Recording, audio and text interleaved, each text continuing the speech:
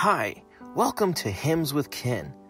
This channel exists to reach those who are not in a position to go to church to participate in worship, to those who have never heard or miss hearing these powerful hymns of the church.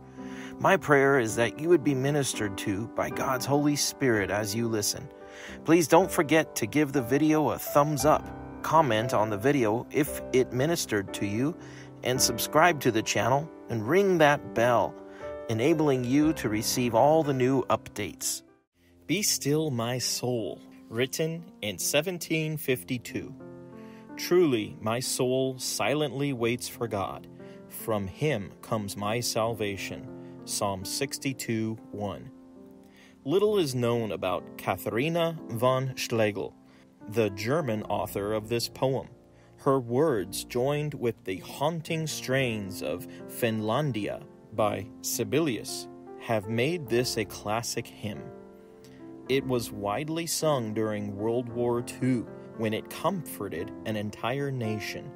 Virgil J. Bachman of Our Savior Lutheran Church in Port Huron, Michigan, is a good example. Writing in his church newsletter, he said, "I had probably sung Be Still My Soul many times before, but it was not until I sang it in a small stucco church in a tiny village in France during World War II that it became part of my life. The war in Europe was going badly. The news from the front was disheartening. We had suffered reverses. We were edgy, confused, and discouraged. It was at this crucial time that some chaplain arranged a service in this quaint church somewhere in France. It seemed the roof of that little village church actually opened up as we weary, dirty GIs blended our voices under the leadership of that chaplain and the church's old pump organ. Halfway through the service, it happened.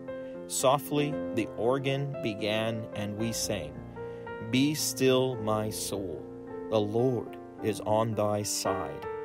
How badly it was needed. It was as though the Lord was speaking to me in a very personal way.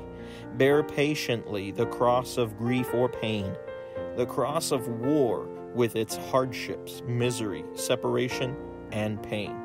As we began the second stanza, Be still, my soul, thy God doth undertake to guide the future as he hath the past.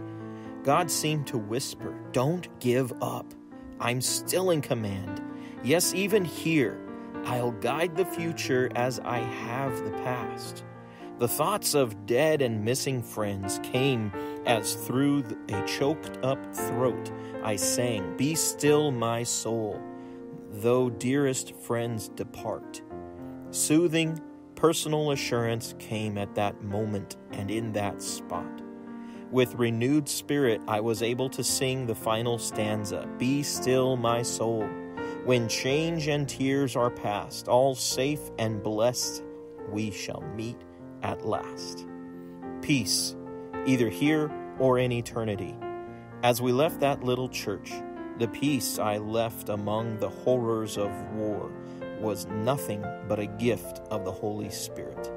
God did spare me and allow me to return to my loved ones and in His service, and still preserves me.